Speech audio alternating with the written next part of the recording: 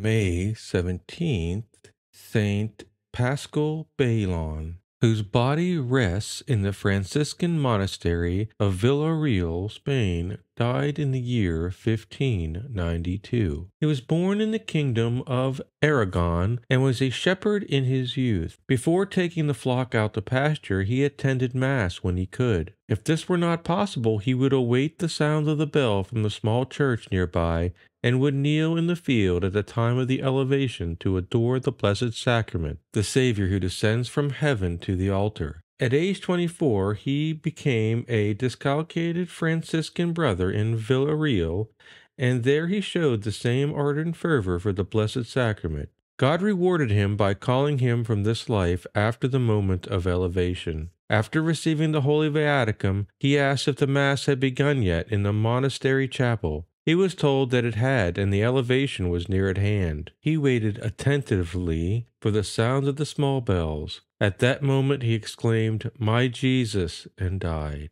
His funeral was marked by a great miracle. His coffin was in the chapel, and the office of the dead started. At the moment of the elevation of the host, the corpse moved and opened its eyes. When the priest raised the chalice, his dead body made the same movement. Later, his body was placed close to the main altar. Each time that a Mass was celebrated on that altar, and as the moment of the elevation approached, movements inside the coffin were heard, inviting the faithful to increase their fervor and adore the Blessed Sacrament. This phenomenon was said to have continued for a couple of centuries. Saint Paschal had long been honored as a saint, partly owing to the miracles of all kinds attributed to him in life, especially his dealings with the sick and the poor, and these miracles were multiplied beside his bier. There can be little doubt that the unusually great number of remarkable cures reported then and later influenced the ecclesiastical authorities to take unwontedly speedy action in the matter of his beatification. He was in fact beatified in the year 1618, and he was canonized in the year 1690. Saint Paschal teaches us never to suffer a day to pass without visiting Jesus in the narrow chamber where he, whom the heaven itself cannot contain, abides day and night for our sake.